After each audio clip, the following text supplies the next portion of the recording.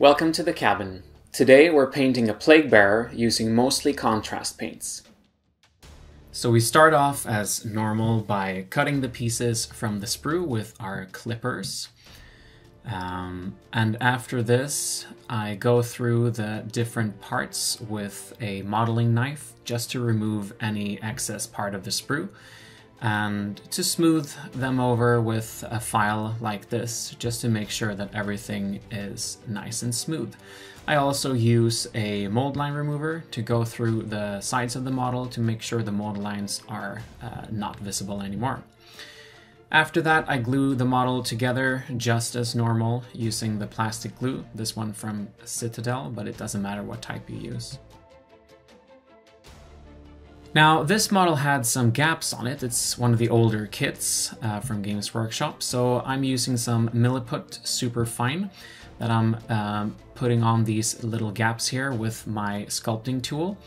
And there's a little neat trick that you can use with Milliput. If you take some alcohol as your lubricant instead of water, the Milliput melts down very nicely, and you can even manipulate it with your paintbrush like this, and it still retains all its qualities. So you can make a very smooth and easy transition. You can even put some in the alcohol and make sort of a wash that you can apply easily, like I'm doing here to the shoulders. Once that's dry, you could just take some fine grit sandpaper and file it down so that the surface is completely smooth, like I'm doing right here.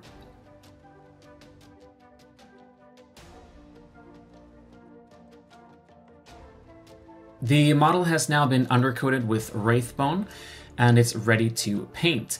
I'm going to use mostly contrast paints here, starting with Plaguebearer flesh over pretty much the whole body, trying to avoid any areas that aren't the flesh. But you can be fairly rough with this one. We're going to go back and fix that later.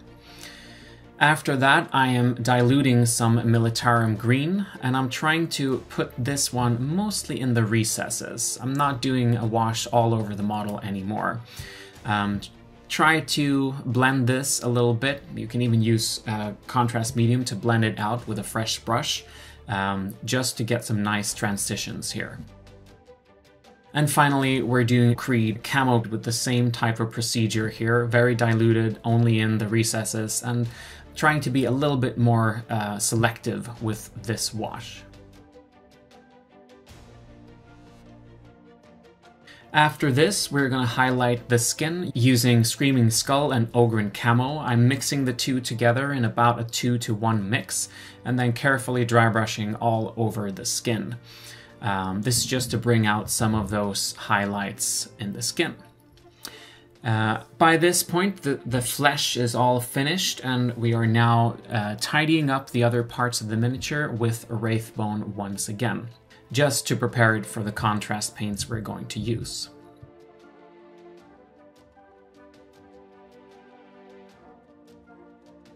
All the pustules are then painted with Nazdrag yellow. A heavy coat of this one to make sure that it's in around all the pustules and getting into the recesses to get that deeper shade into them.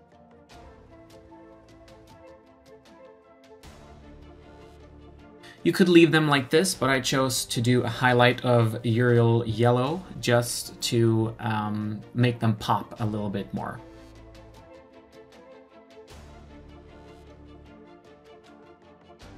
Now it's the wounds in the skin, and I'm using Magos Purple for this as the first coat. And when this has dried, I'm doing Volupus Pink as the second coat. Both of them are undiluted, straight from the pot.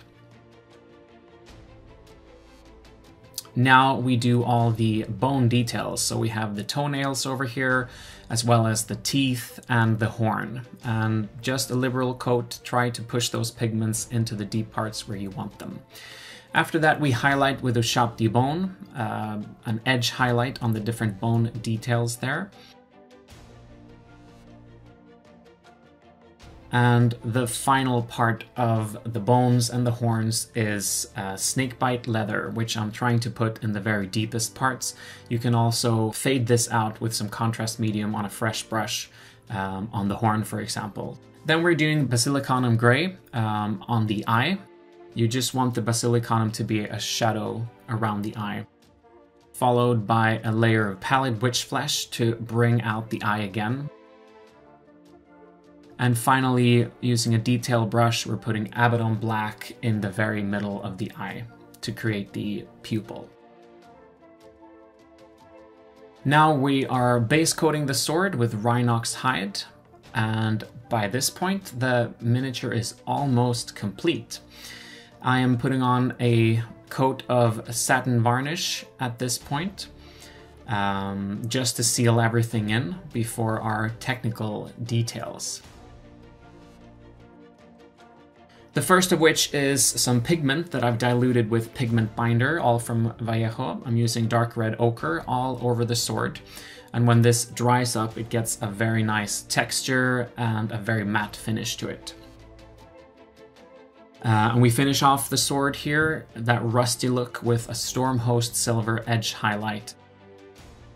Now we're doing Blood for the Blood God, a technical paint in the wounds. I'm not coating all parts of the wounds. I'm putting it selectively, mostly in the deeper parts, and letting some of that other pink shine through. And there you have it. That's the finished Plaguebearer. Quite an easy model to paint, very quick with the contrast paints. I think I spent about an hour and a half painting it. It was very quick. You can see it here on its finished base, which I will not be showing in this video, but there will be another additional video coming out where I show you how to make a swamp base like this. That's very suitable for Nurgle. Thank you so much for watching. Please subscribe and like and comment if you enjoyed this video, and I'll see you in the next one.